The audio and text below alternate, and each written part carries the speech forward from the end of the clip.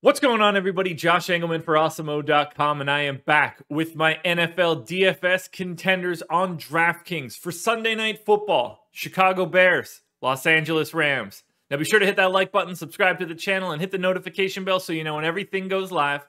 Follow me on Twitter, at Josh Engleman. It's the only place you're going to get updates to my sim results as we get closer to lock. Let me know in the comments section, who are your favorite and least favorite of my contenders for this slate, and shout out to No House Advantage for being the presenting sponsor of this show. Check out the banner at the bottom of the screen for more details.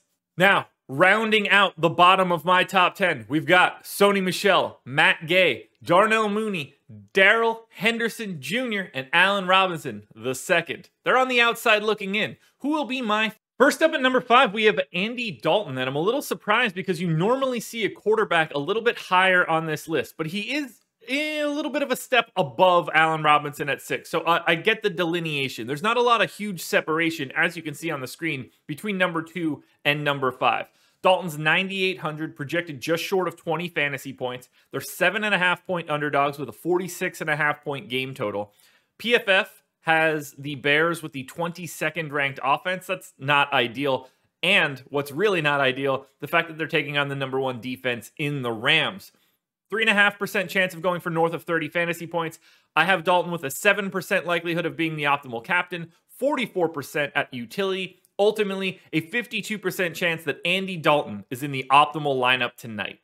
At number 4, we're going to Cooper Kupp. He's 8,800, and we're going to get to another wide receiver as well. Projected for 20 fantasy points, gets the benefit of being the favorite here, and the benefit of Matt Stafford making his debut.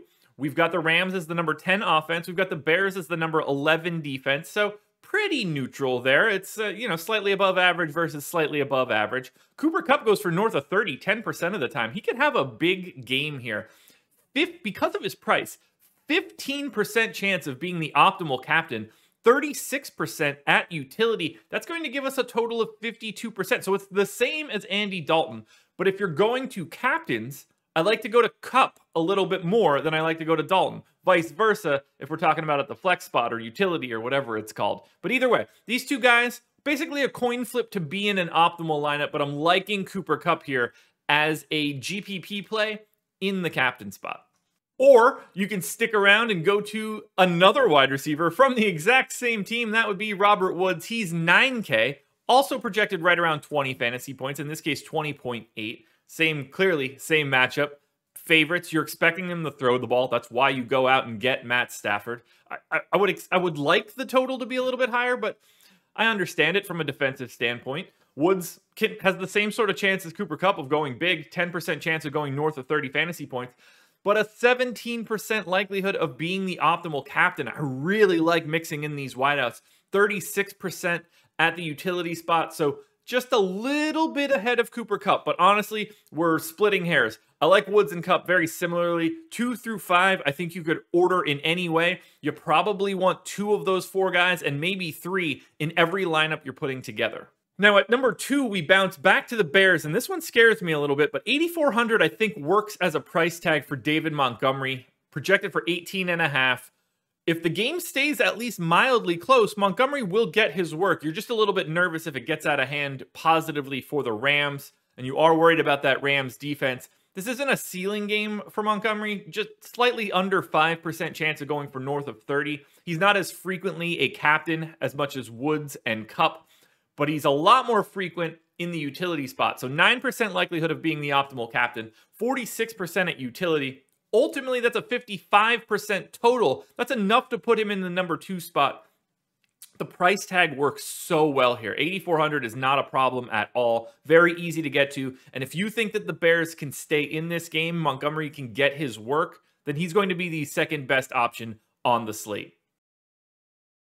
Now, before we get to that number 1 contender, one last reminder to hit that like button, subscribe to the channel, and hit the notification bell so you know when everything goes live. Then head on over to Twitter and follow me, at Josh Engleman. Only place you're going to get updates to my sim results as we get closer to lock.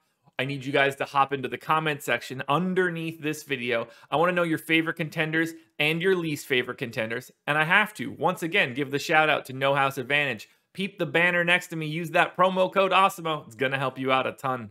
Now, the relatively obvious number one contender for today is Matt Stafford. He's 11,600, projected for 21.7 fantasy points. They're favorites. He's going to sling the ball. This is a really nice spot for Stafford, making his debut for the Rams. Almost 12% chance of going north of 30. A 13% likelihood of being the optimal captain. That's actually less than some of the wideouts, which you don't see all that frequently. But 53% in the flex gives him a 67% chance overall of being in an optimal lineup. 2 out of every 3 times we play out this game, Matt Stafford will be in that optimal. He's separated from the pack. I don't have much else to add. I'm really anxious to see him in a Rams uniform. But Matt Stafford is the number one contender for tonight's game. Alrighty, folks, that will do it. Those are my NFL DFS contenders on DraftKings for Sunday Night Football's game between the Rams and the Bears. We got a FanDuel version of this video around here somewhere. Make sure you're keeping your eyes peeled. We've got NFL Live Before Lock tonight, breaking down this game as it leads up until lock. Good luck tonight, everybody. I'll be back again tomorrow morning for another edition of the Contenders.